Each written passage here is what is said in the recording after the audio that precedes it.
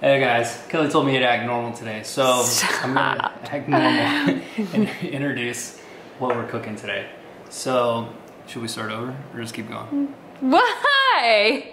So it's kind of goofy. Okay. Just kidding. So anyways, we're making a pan roasted half chicken. There's a half chicken right there with a pan gravy, with a cauliflower puree and broccolini With like with a lemon and garlic.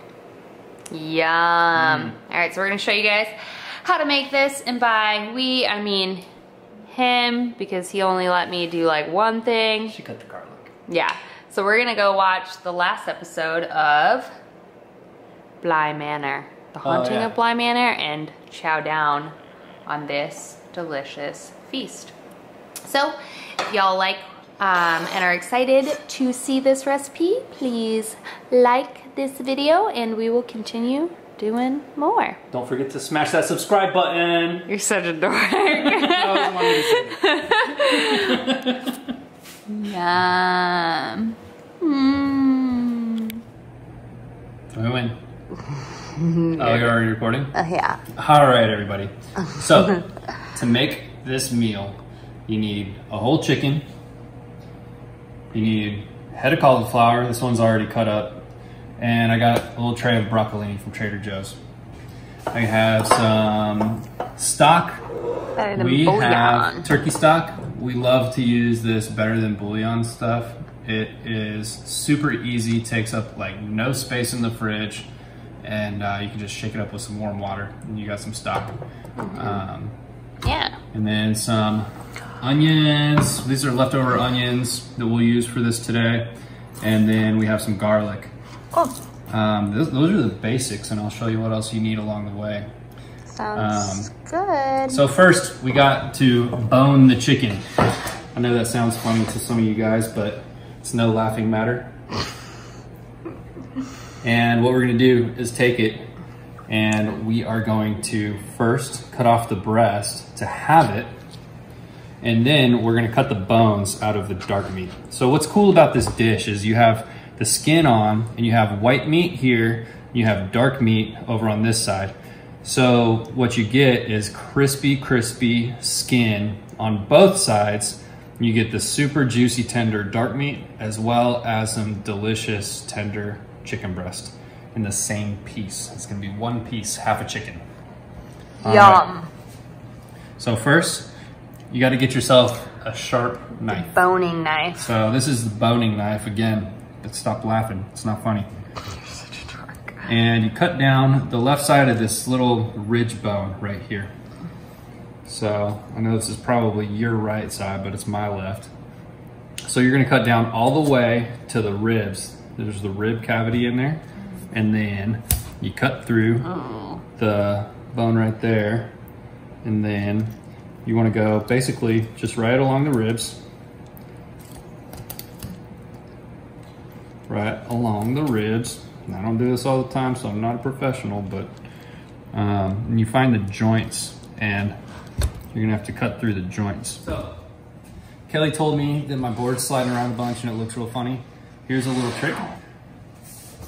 Get a damp cloth, put it down, you put your board on top of it. And now, only the big cutting board will slide. Nice.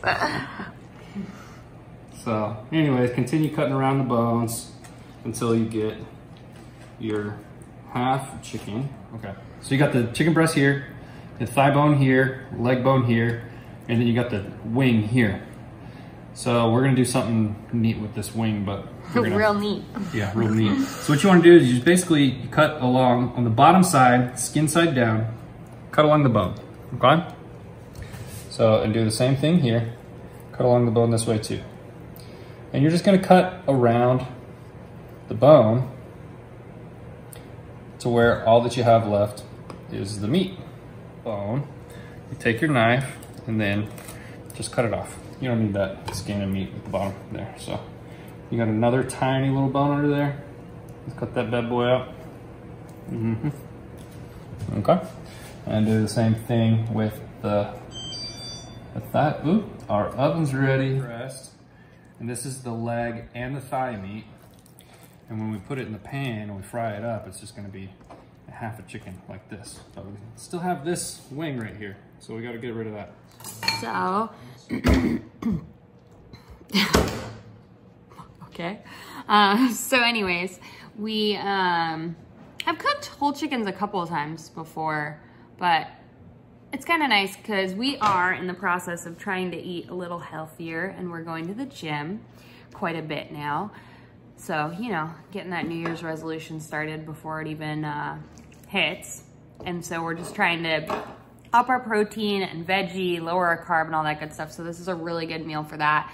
So a whole chicken can cook, you know, or can feed 2 people, and then maybe a little bit more, or 2 people. And whole chickens are normally pretty affordable. Yeah, this was $10. That's and it's really gonna good. be a big portion. Yeah. He won't give me anything to do because he doesn't trust me to even cut up some onions. So, well, you can totally get the cauliflower. Yeah? Done. What do I want me to do with cauliflower? You don't want me to steam it? So what we're gonna do is we're gonna pan cook it, get some color on the garlic. Mm-hmm. And then put it in the oven and get more color on it. Okay, so cut up the garlic first. Yes. Okay, I can do that. I'm gonna use yeesh knife. We're gonna take, and he said to chop off the end, and then to pop it. Pop it like you mean it. And then, looky there! It actually works. Wow, babe. Oh. Wow. You are so talented. I'm afraid I'm gonna cut my freaking finger. That actually does work really well. I used to always, yeah. Oh. I always used to just cut off the end and the tip and then peel. So? Not just the tip, the end and the tip. Yeah, the end and the tip. Yeah, and sometimes it would take a while, you know? That's why your trick is actually really useful. You guys should let us know in the comments down below what other sort of meals that you've been wanting to do. That'd be cool. Challenge Scott to making some meals. Sorry you can't see my face. I don't know what the heck I did with my tripod. I gotta find that. Got a little moldy bit on that one. Anyways, let us know in the comments down below what kind of cooking videos y'all want to see. We're also like throughout my vlogs just doing our random like nightly meals. Not every meal is like extravagant, but Scott will cook like one nice meal a week probably. Yeah. And this is this week, so yeah. But let us know what you guys have always wanted to see being cooked, and Scott can cook it for you. Just kidding, I don't know if he can. You guys should write in the comments that you want him to see him make a chocolate molten lava cake. Chocolate molten lava cakes are my favorite thing in the world. I'll make you one from Trader Joe's. Yeah, those are really great. I love the Trader Joe's molten lava cakes. Those were my jam when I was pregnant. We're almost ready to season this chicken. I'll show you guys what we do. This garlic doesn't have to be a certain way, right? Nah, just chop it up. You can even leave, for the cauliflower, you need to leave these as cloves. And then for the broccoli, we'll chop some up. So more than that? 2 more? So yeah, just maybe 1 more for the broccoli and the rest for the cauliflower. I am not a professional cutter, if you couldn't tell. Thanks so much for letting me cut garlic. I know it's killing you inside. I know. I could cut it way faster. Shut up. I'm trying. You guys should also... You're not cooking unless you have your little bevy out. As long as you're 21. Yeah. Or older. I feel like I really need my tripod. There we go. Cheers. Yes. I'm gonna go get my tripod as soon as I'm done chopping this garlic. But y'all should leave us some comments in this videos or some questions in this video, and we can answer some questions in the next video. Yeah. So one of the questions we received last video was how we met, the story on how we met. Yeah. So we actually met on Bumble. Yeah, fun, right? And our first date was on 4th of July, right? That's true. It was a good first date. We went out to lunch, I went to a pool party, and then went to the carnival and watched fireworks. Yeah, so that's how that was our first date. So dating apps. And then she just wouldn't leave me alone after that. That's just not kidding. true at all. That's not true. Anyhow, food. Chicken time. You ready? Yep. Okay, so we did chicken last time. I know we're doing chicken again. Last time we just did the thigh. So remember, now we have the breast and the thigh, and we even have the little drumstick from the wing. So cute. What you do with the chicken skin side is you gotta heavily season it. I'm stuttering. You gotta season it heavily with salt. And what that's gonna do is, one, it's gonna make it taste delicious. Two, it helps pull the moisture out while this is pan frying. Yeah, and you just use like a regular like sea salt. Yeah. And we just keep ours in these little containers, which I think you got from Amazon, right? I think so. Yeah, we'll leave one listed down below for you guys, but we really like these to like kind of get our salt out of and whatnot. They just make it really easy. I love to pinch salt. Yeah. So instead of like shaking it. Yeah, you end up over seasoning it less. Yeah, I don't know how much I'm getting out of the shaker. Over season. So you don't put pepper on this side, okay? But you do put pepper on the underside. Okay. Okay. Alrighty. So we threw in with a little bit of olive oil. We just large chunked up the onion and garlic in with the cauliflower to just kind of roast a little bit, or saute a little bit, and then we're gonna put it in the oven to roast to make our puree. Right? Yep. It doesn't need to be here long. You just want to toss it in the oil and make it nice and coated. Oh, there goes the clove. Ooh. So we can rinse that off and pop it back in there. You need to pop it back in there. So, just like everything. Well, again, I don't know. Season as you go. So put some salt in there.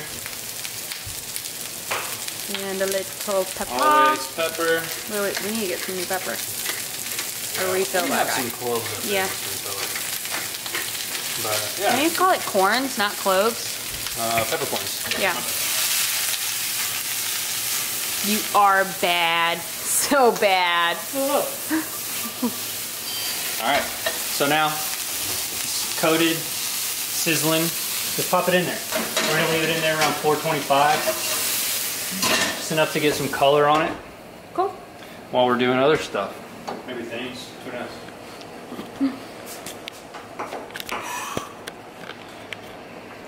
We will list the pots and pans. Oh, we got some other comments about a good like knife set and cooking utensils and stuff, and Scott will do that in the next video because I didn't give enough heads up for him to talk about it in this video. But we do really love all-clad pans and cast iron pans, so I will list some of those down below. The cast iron pans are an affordable option. The all-clads are pretty expensive, but they'll last you like forever, right, Scott? Totally. Cast iron, I used to not like it so much. It's kind of a pain to keep it seasoned, I heard, but cast iron is awesome. It's actually my preferred pan these days. We cook everything in it. We cook our eggs. We Once cook. It's good and seasoned. Yeah. You get, it's like non-stick. It's awesome. So the big thing is you just don't use soap on it.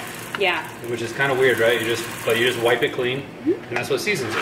Yeah, and we have like a little we do have like a little scrub brush when stuff gets bad, but the key is to clean it pretty quickly so that it doesn't like sit and get crusty. But yeah, our cast irons have been our go-to. So I'll list them down below so you guys can check those out and add one to your collection if you don't have one already. And then Scott will work on a good knife guide set because all of his knives are like fancy. We'll leave them listed down below if you have like someone in your family that's a really awesome cook. Then it could be a really great Christmas gift or gift, birthday gift, whatever. But they're probably, I think I looked at some of them on Amazon and they're like $200 to $300 for one knife. But again, if you take care of your knives, they'll last a really long time and Did you tell them? It's one of those investments. What? Did you tell them about these knives? I told them about this one, the deboning knife. When we were in Japan last December, we got these knives from the fish market. Yeah, his and yeah, I think that one says my name, right? That one but says your name? Not right. Yeah, whatever, it's close enough. Yeah, we spelled the same Sokoto wrong. and Kili. Keli. Keli. Ri. That's a R-I. Because there's no L in Japan. Anyways. In the Japanese language. So yeah, those are really cool. But we will, in the next video, Scott will come up with like a affordable knife set that he recommends. And we'll leave that listed down below for you guys. But in the meantime, those are some of his recommendations so far. All right, so I got my chicken. I got a lot of salt on top. I got salt and pepper on bottom. So the whole goal is to put the skin side down, and you want the skin to cover the whole thing. So you kind of pump it up like that, right? Pump it up. Plump it up. So then you want to put it down and just be really careful. In a really hot cast iron pan with the oil. You know it's hot. Put butter in it, or you put oil? Well, it's just olive oil. You know it's hot because of the way that it feels. And don't stick your finger on it. And don't stick your finger on there. And hear it sizzle. And remember, the skin is gonna shrink up just like last time. So you want to, you know, get the meat kind of plumpy in there. So this one we're gonna do opposite direction to make room in this little pan. You put it down gently. Okay. So these are gonna hang out here for a little while at like medium-high heat. They're just gonna hang out. And the skin is gonna crisp up. And then after that, we're gonna flip them over, cook the bottom for just a couple minutes, and pop it in the oven and let it finish. Cool. We're gonna make a pan sauce with this. So you pop it in the oven so that you kind of like don't overcook it too much in the pan? Because it provides more of an even heat, and it kind of bakes it, roasts it to finish it. Because you want to use high heat to get a crispy sear, but if you use high heat all the way through, it's going to overcook your chicken.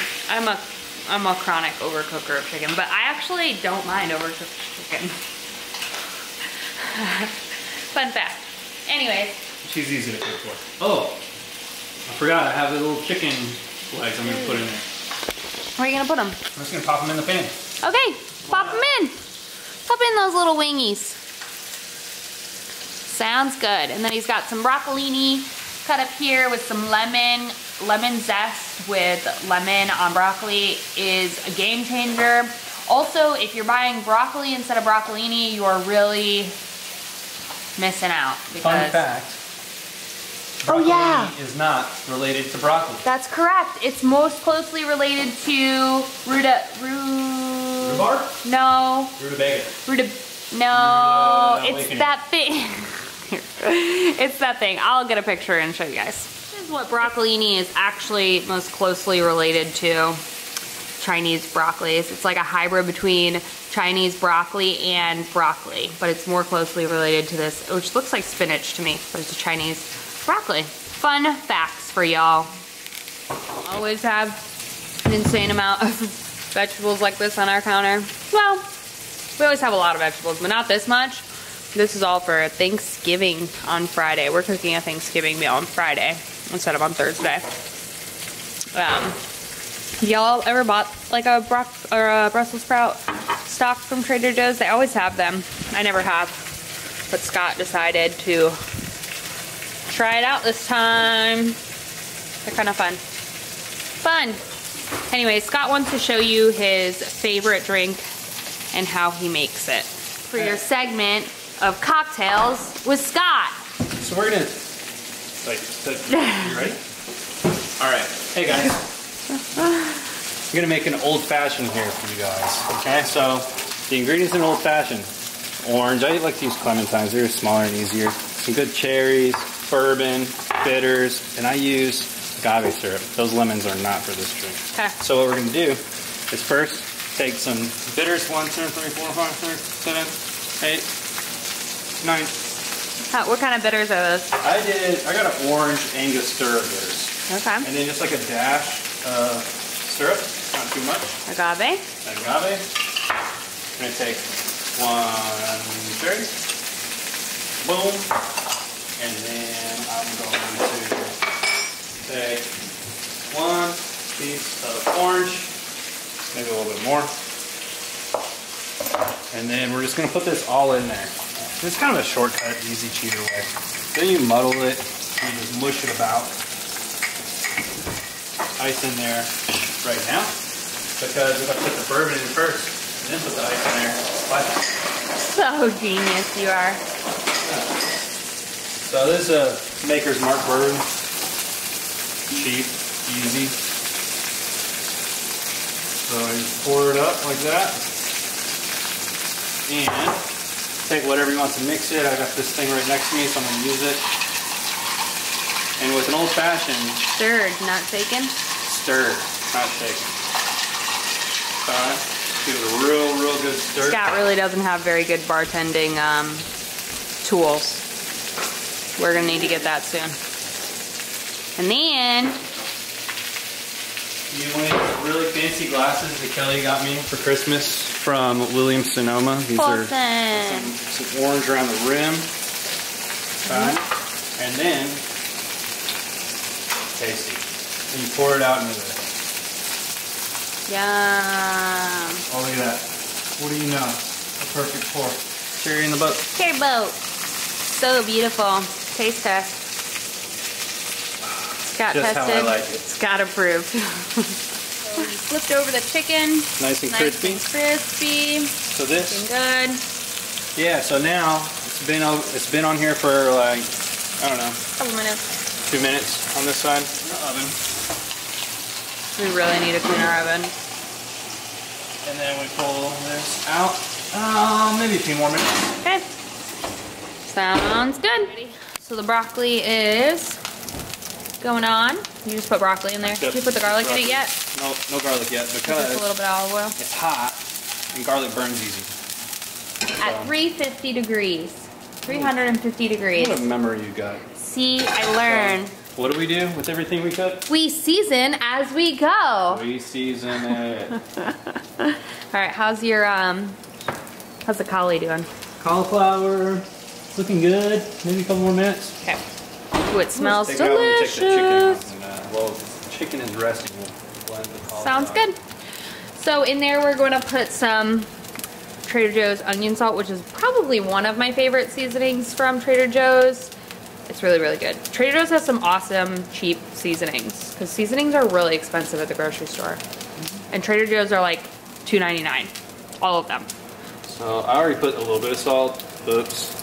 Oh yeah, I'm gonna do this. That's right. Oops. So I would put more on it because that onion salt is so good. But yeah, we're just gonna toss this around for a couple of minutes. Then we're gonna put the lemon garlic in it. and the garlic. Put a little bit of the broth in there, just like a splash. Just a splash. And then some lemon. That's where these lemons went. Lemon on your broccoli, if you've not tried it, is game changing. Are you gonna put some zest in there too, please? Yeah. So what we're gonna do, take this. Why wouldn't you take it on a used one? It's kind of hard to use on a zester. Okay. So this is a microplane. Micro. It's awesome. You can grate Parmesan cheese with it, nutmeg. It's really, really zest. sharp, because I've tried to grate garlic on it and I nicked my finger. Ooh, Yeah. Must suck. Yeah, it did actually. Yeah, so you just run it across there. You can get these on Amazon too. So They the make them in zest, different shapes and sizes. the zest has all the flavor in it. So you just need a oils. little bit of it, but you don't want to get to the white because the white can be kind of bitter. So you just want that top layer of zest and you'll get more pack flavor punch for you. So then you just pop it on there. Cool. Now, cocktails with Kelly. And by cocktails with Kelly, I mean wine. So, my favorite is Mayomi. That's my favorite wine ever. But I was at Trader Joe's and I picked up a couple of new Pinots. First of all, this is our little bar cart area from West Elm. And hi. But this is the wine that I picked up.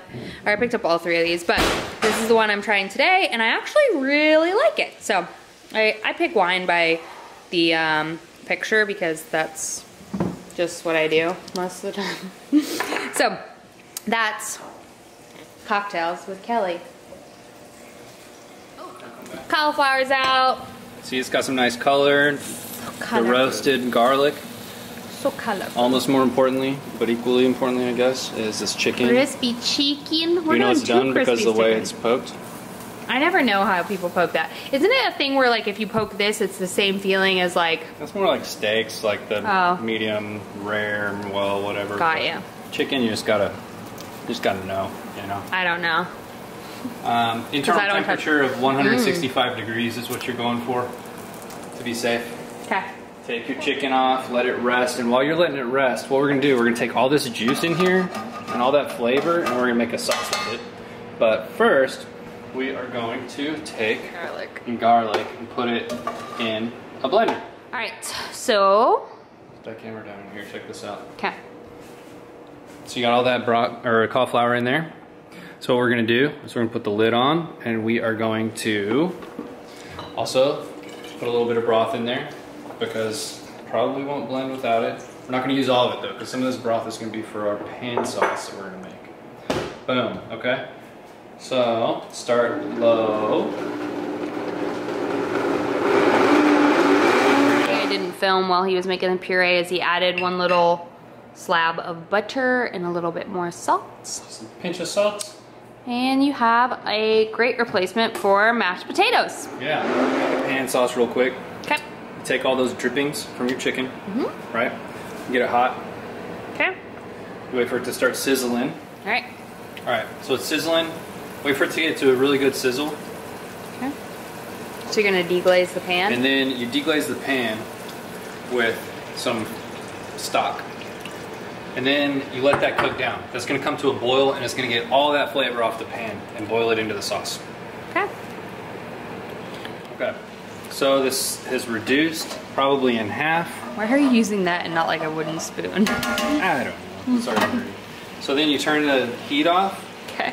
You want the heat to be off when you put the butter in, because what the butter is going to do is make a creamy sauce, but if it's too hot, it breaks into the butter fats and then the milk solids. Oh. And then it's like a weird sauce. So if you ever seen your sauce like separate, that's because your butter and milk the butter fats got too separated? hot. Yep, Interesting. it's separated. So I'll take a little fork to Do you ever put flour in it? around. You can, but Like a roux kind of, but to thicken it? But you don't really need to with this one. It should be a thin sauce. Got it. The butter will kind of bring it all together. So who knew you could make full chickens in here and make a sauce all in the same pan? And we made an egg scramble in that this morning. We sure did. Get yourself a cast iron pan and thank us later. Decided to do 2 separate plates just because of the flavor profiles. Sauce. The sauce. So we got a dollop of the cauliflower puree, which you guys can't taste it, but it is so freaking delicious. Oops. All right, and then broccolini. Some broccolini over here. I'm so hungry. Yum. That lemony, garlicky, delicious broccolini. Okay. I found a piece. Yum. And then instead of putting the sauce on top of the chicken, I put it underneath because we got crispy skin. This will be my plate that I licked. Makes sense. Okay, thanks. That makes sense. I wouldn't even have thought to do that. You're so smart. And then some chicken. Wow. Yum, look at that chicken.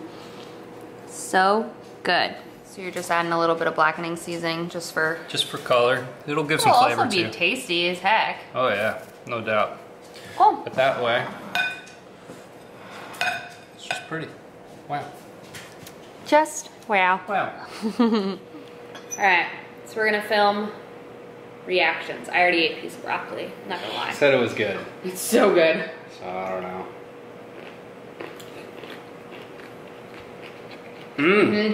Very good. 2 thumbs up. I was telling him this is what's called a mukbang or a mukbang, whatever you call it. But people love to watch other people eat. This cauliflower puree is... It's bomb. Like, the more you roast it... miss mashed potatoes. And the more roasted that garlic gets, the better your cauliflower puree is going to get. So I'm super excited about this chicken. This is actually my favorite thing to cook. It has so much flavor. You're going to go breast or thigh first? I'm going thigh. Me too. I'm crazy about this dark meat. Just crazy about it. So get some of that sauce on there. This is a big bite. Excuse my manners. Me too. You left the oven on. She hates when I leave the oven on. Why wouldn't I? That's really good. It's really good. Wow. The sauce is really creamy. It's creamy, but it's not like thick.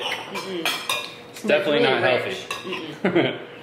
A lot of butter and all the fat that cooked out of the breast is really good. Of the skin is in the sauce. So yeah.